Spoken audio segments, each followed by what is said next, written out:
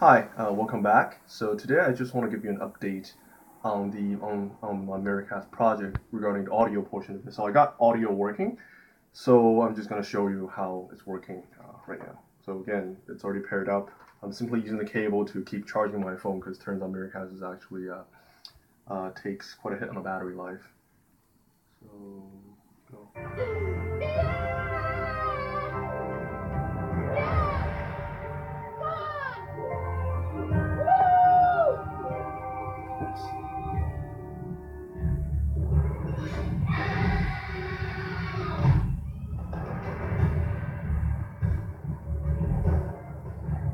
So I think that's enough.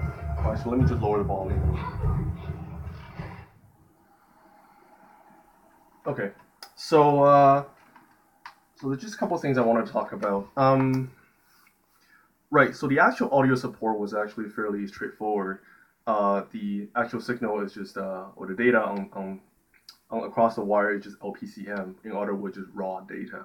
So there really isn't any encoding associated with it. It's just 48 kilohertz raw data going through the pipeline.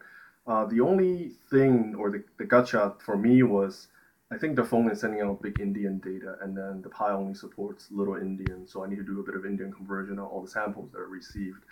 But aside from that, things pretty much just worked as is. Um, right, and as you can probably notice, the frame rate isn't exactly top notch, right?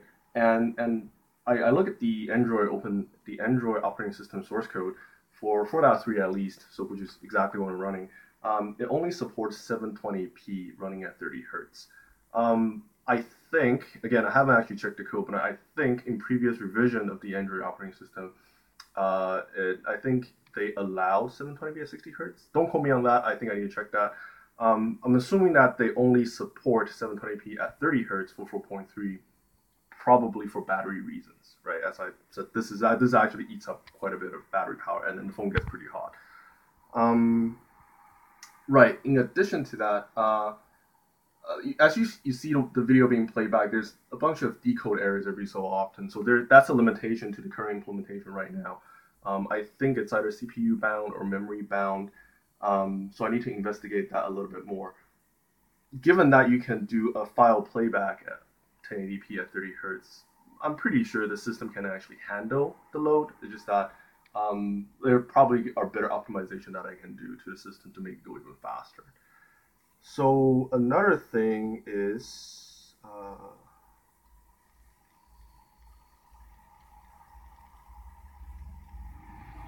right, UDP and TCP. So I briefly look at the Apple AirPlay unofficial specification, given that it's not actually officially released. Another fellow on the internet has reverse engineered the protocol. So the AirPlay is predominantly TCP based, whereas Miracast is UDP based. And the difference being between the two is that TCP allows the endpoint to request lost packet, which results in a smoother playback, supposedly in a lossy network environment. But what you do get, or rather, what you don't get with TCP is usually the real timeness aspect to it, right? I'm guessing this is a design goal for Miracast, that they care more about the real time interactive portion of this specification. That's why they opt for UDP, because I'm guessing since this is for screen mirroring application, is probably more interactive focused and stuff like that. I guess what I'm trying to say is, in a UDP based system, when the packet is lost, it's gone. You can only hide it in the endpoint. So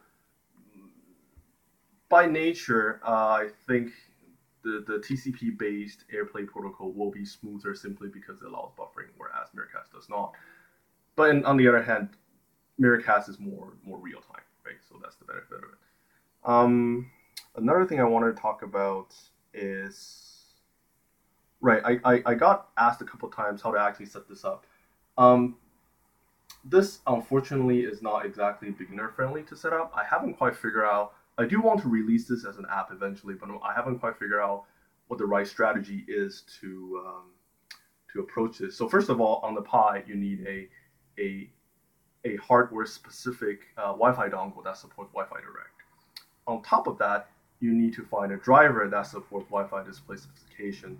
So for this TP-Link dongle that I got, I was fortunately able to find the driver associated with it, so I could just make it work, no problem.